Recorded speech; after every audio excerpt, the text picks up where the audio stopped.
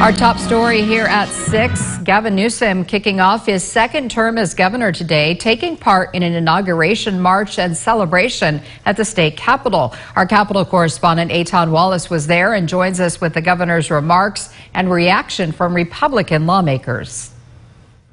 Well, all quiet now outside the state capitol, but earlier, just after noon, this place was packed. More than 1,000 people turning out to look on as Gavin Newsom marked what he vows will be a successful second term as California's 40th governor. The duties upon which I am about to enter. The duties upon which I'm about to enter. Congratulations. Thank you. And with that, Governor Gavin Newsom publicly marked the beginning of his new term in office. He started the day taking part in a blocks-long march from the Tower Bridge to the steps of the state capitol, all part of a message he hoped would promote unity and freedom on this day, the second anniversary of the January 6, 2021 insurrection at the U.S. Capitol. The ugliness that overflowed on January 6, 2021, we know this, was in fact decades in the making, fomented by people who have a very different vision of America's future. Very different. Red state politicians and the media empire behind them selling regression as progress, oppression as freedom.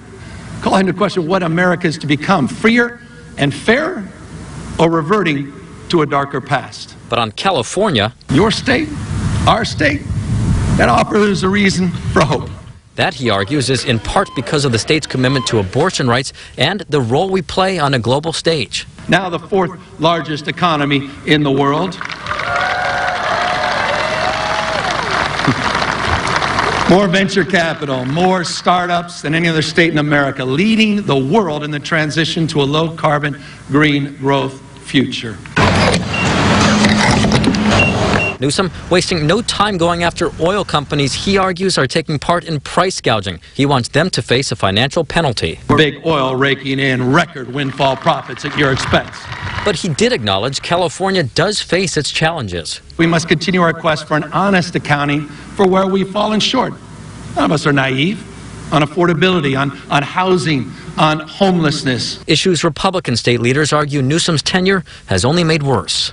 Education, cost of living, homelessness, and the crime rate. Those are the four issues that are the top of mind for Californians that Governor Newsom so far has shown he's not serious about solving. I just want the public to know, and your viewers to know, that the Republicans are coming to the table in a bipartisan manner with real solutions, and we're hoping that he'll work with us. And looking ahead, it's back to work for the governor. Next week, he'll unveil his rough draft budget for the next fiscal year. That is significant because the state faces a potential deficit worth $25 billion. Reporting here outside the state capitol, Eitan Wallace, 17 News.